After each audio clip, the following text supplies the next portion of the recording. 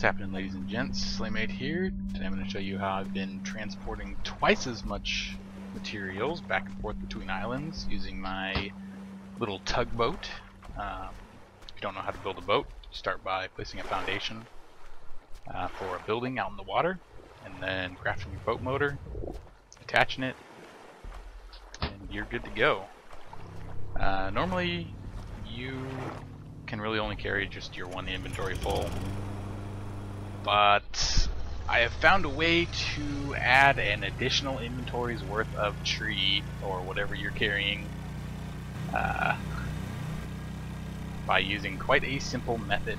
I start by going to wherever I'm going to harvest and turning my boat around facing the direction that I came from, where I want to go, before I get started. And it will all become clear. I'm sure you have figured out how to do this as well, but I thought I'd make a little video of it. It's kind of fun. So yeah, here we go.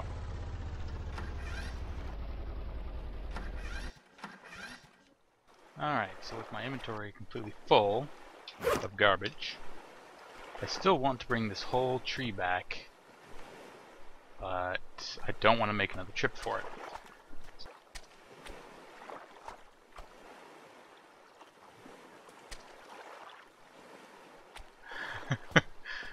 Okay, so we're going to need to go a little bit that way.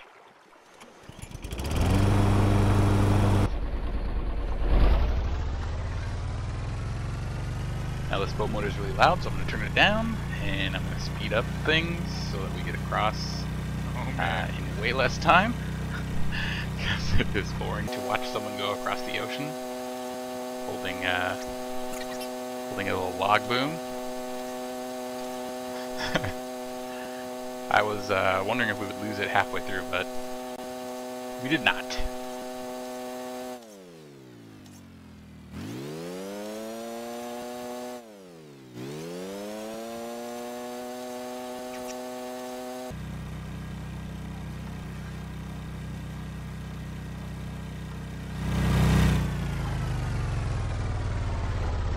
There you go.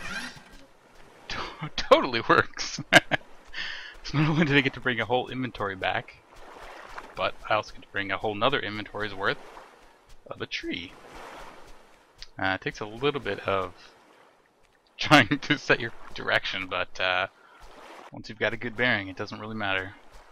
Pretty much make it. I just wanted to make sure that it wouldn't like make me drop the tree halfway across, but it didn't. So hooray! Now we can make a whole bunch of improvements on our place.